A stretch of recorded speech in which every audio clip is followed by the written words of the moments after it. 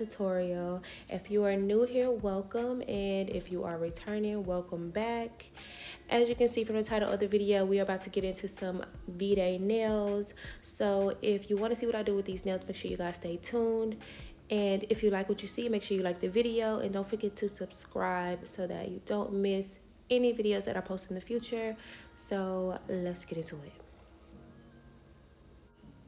Okay, so I want to say I got these nail tips from AliExpress. That's mainly where I get my nail tips from. But if I did not get them from AliExpress, then I got them from Shein. I'll be sure to leave the correct link below for you guys. Now, the hearts that you guys see, I got those from Michael's. I had to put like a base coat over the top of the hearts, and I did that because I noticed that once I put acrylic over them, the color starts to bleed. So I honestly don't know if it's the monomer that's reacting to the color of the heart and it's like taking the color off.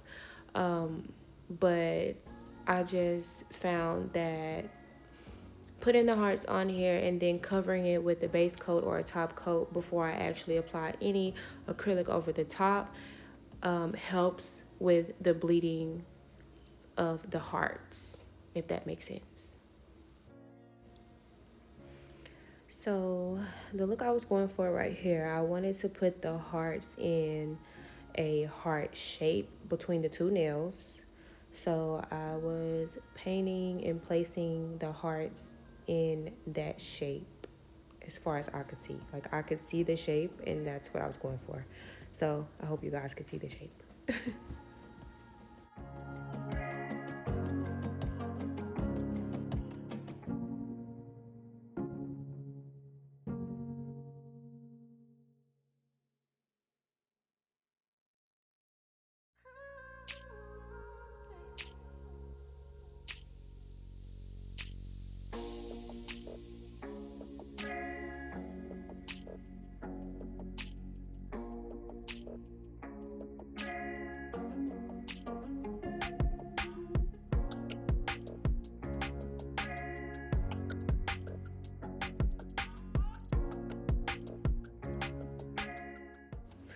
Okay, so now I'm just going in with my clear acrylic, and I am encapsulating the hearts that I have put in the heart shape between the two nails, and I want to try my best to keep the shape.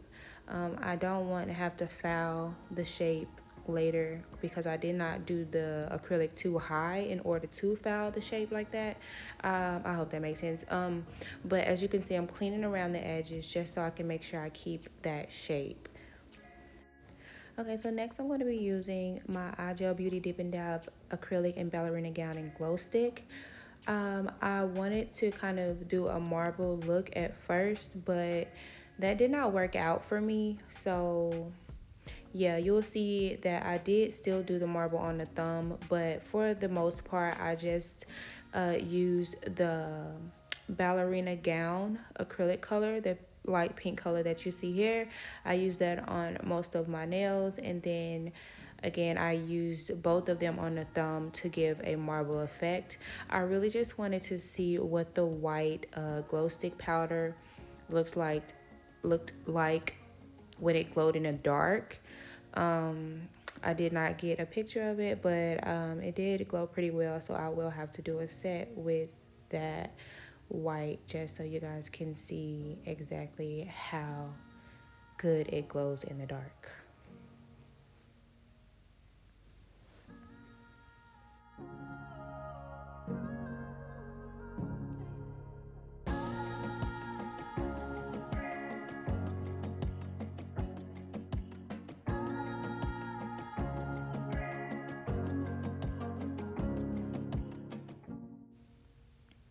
Okay, so here you see me using the ballerina gown color, and I'm just surrounding the encapsulated heart that I already have. I don't want to go on top of it because I don't want to do any fouling once I'm done with this. I just kind of want to encapsulate it with the clear. But if you do get any on the heart, if I did get any on the heart, one, you would see me clean it up right here. Or if you miss anything, I think that when you're done with this, you could probably just go in with a drill and kind of get it off the heart a little bit before you do the encapsulation. But again, I just was not feeling any extra work, so I try my best to stay off the heart and surround the heart as best I could and keep the shape as well.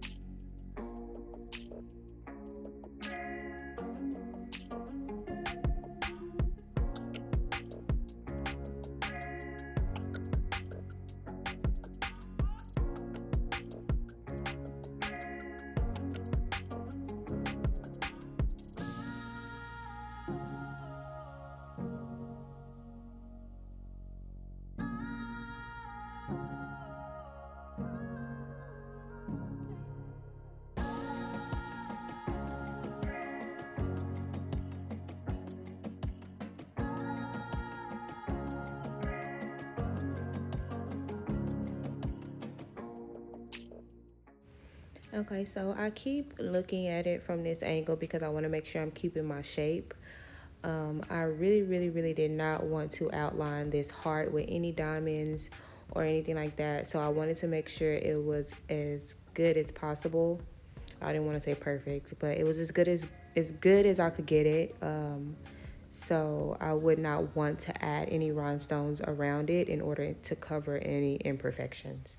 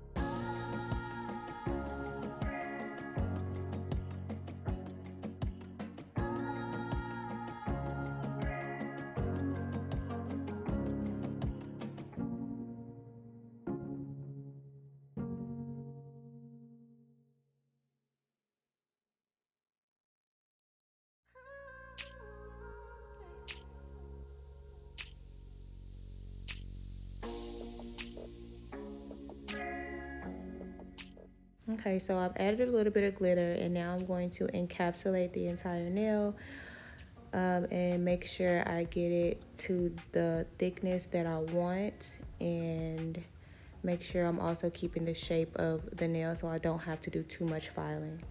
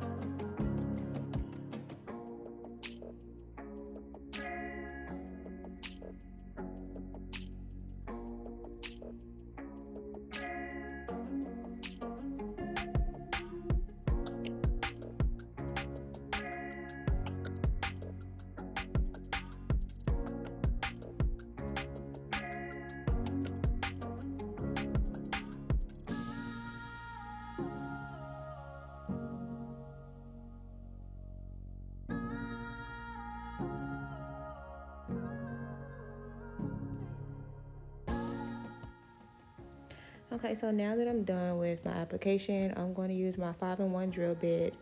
I'm pretty sure I got this from Shein. I'm going to use this drill bit to go and seal the cuticle area. I'm also going to use it to lightly shape. And I'm going to do that because it just cuts down on the hand file time for me. So I go in and I remove any bumps or on the top and any discrepancies on the sides of the nail with this drill bit very lightly right before I go in with the hand file to actually file and get the perfect shape that I want.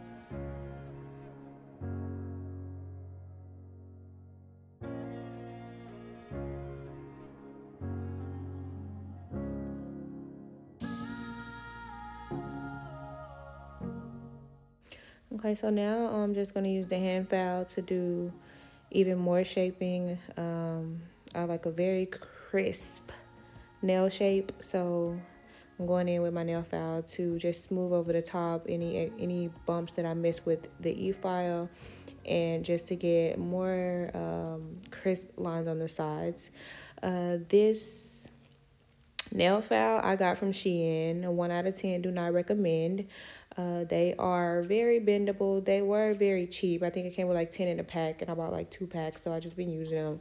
But yeah, I would go with something more sturdy, because these start bending after a while. And yeah, you might think that's nothing, but it can mess up your shape if you're trying to get a straight line and the file is bending a little bit. So keep that in mind.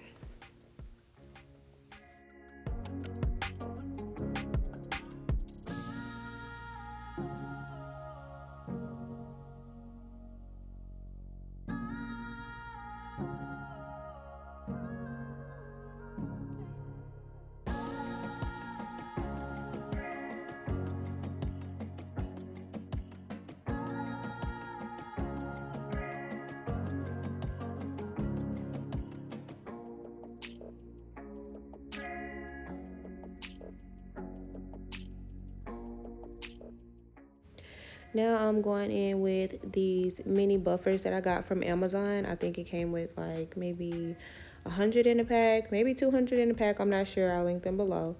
I use a different one on every client, and I also use these when I pack my press-on nails. So they come in handy and they get the job done. So yeah. So if you are anything like myself, you like to nitpick and you like things to be close to perfect as you can get them. So buffing is not my last step. I go in once again with the hand file just to make sure I clean up anything that I might have missed, and just to do a little bit extra, because I don't know, I'm extra like that, and I just like my shapes to be as close to perfect as possible. Okay, so I also wanted to mention, you guys may hear like a echo in the background. That's because I am recording in a completely empty room. I am recording in a completely empty house. If you know, you know. If you don't, then I'm about to tell you. I am transitioning from an office, my home-based office, to a travel tech. And that is kind of scary for me, because I can't find really anything on YouTube or anywhere else where people are really doing travel tech things. So yeah, I decided to go ahead and film that journey for you guys. I went shopping and found travel tech supplies and things like that. So I filmed that, and I'm going to show you guys what I went shopping and how I packed everything and what I got and all of that. So yeah, this is like my last 2 days in this house, so I decided to sit down and go ahead and get this recording over with, because it's a lot that I still have to do, and I just haven't been uploading in the last couple weeks. So let me go ahead and upload this and get this out. So yeah, I'm going to make sure I keep you guys updated on this transition from home-based office to travel tech, and we'll see how that goes. Yeah.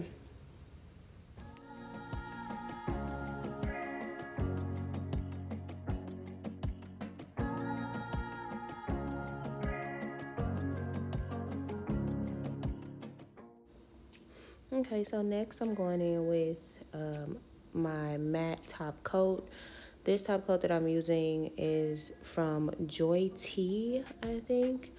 I did buy this a while back to use, and then I got some feedback that it chips, and which I'm not surprised, because I think I got both the matte and the clear coat for like $4 or $5. So I'm not surprised that it was chipping. So now I'll just use it when I do practice nails on my practice hand, or when I do my own nails, like right now. And it's mainly because I don't really experience the chipping, because I don't leave my nails on that long. I'm a nail tech, so I'm always doing something different. So I found that it works for me, since I don't leave my nails on that long, and I have switched it up since then for my clients and my press-on nails. The glossy top coat that I'm using right here is from Tammy Taylor. It's a no white top coat. I love this top coat. I don't think I will purchase any other top coat. It's thick, so you don't really need a lot, and it doesn't chip, it lasts long. I just love it. This is what I was using in school, so I just kind of stuck with that. A lot of things that I ain't gonna say a lot, but some of the things that I was using in school just kind of stuck with me, and I don't really want to like change it up. So yeah, this top coat does it for me.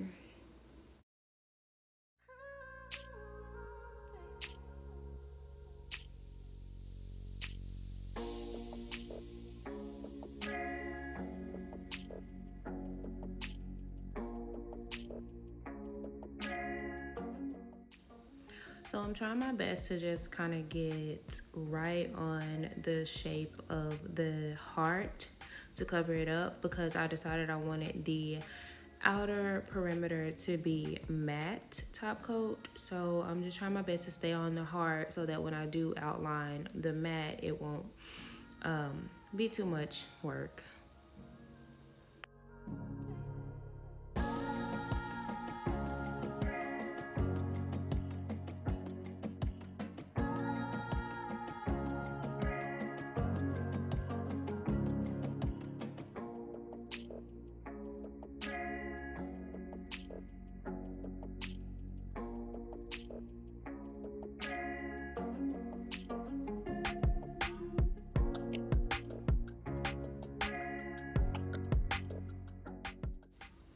So I'm going back in with my matte top coat, and I'm just outlining the heart on the solid colored area because that's the part that I want to be matte.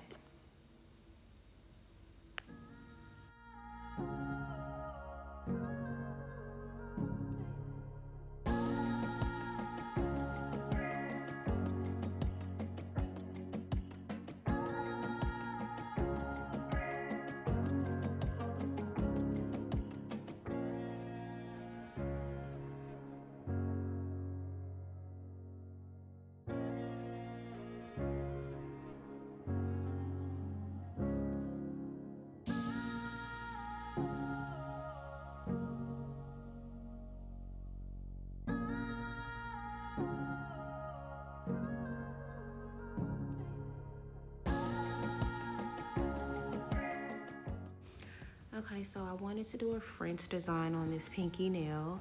I could not find my brush that I usually do nail art with. It has longer brush bristles, but I did what I could with this brush.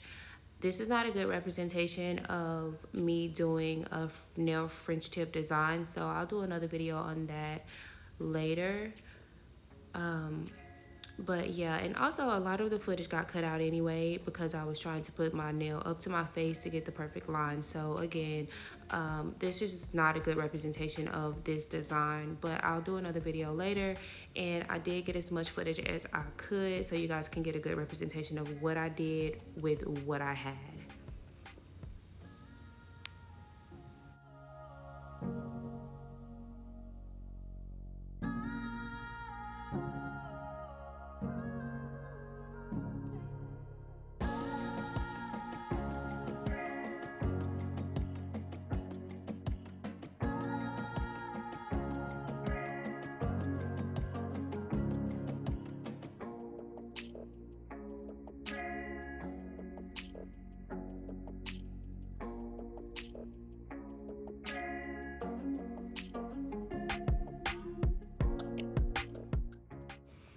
Okay, so now I'm gonna use some blooming gel. I got this from Amazon.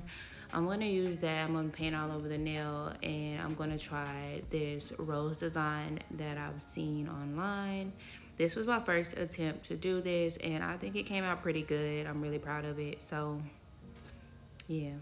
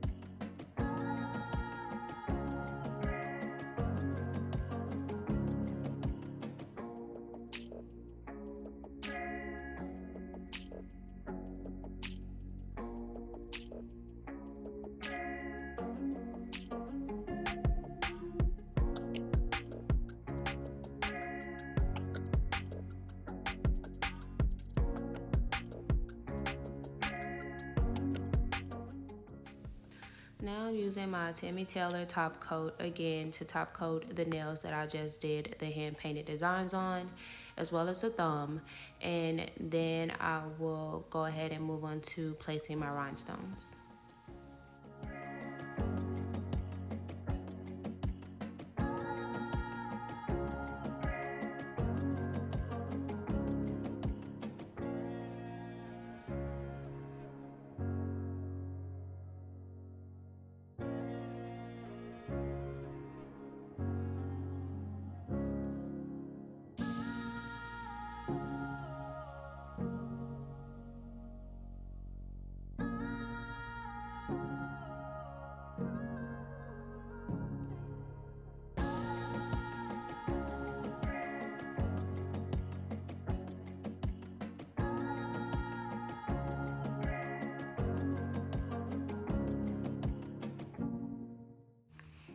All right, so these rhinestones that I'm about to use came from AliExpress years ago. And the nails rhinestone glue that I'm using came from iGel Beauty. I just recently got that for Black Friday. I don't have any complaints about it. I actually like it. So yeah.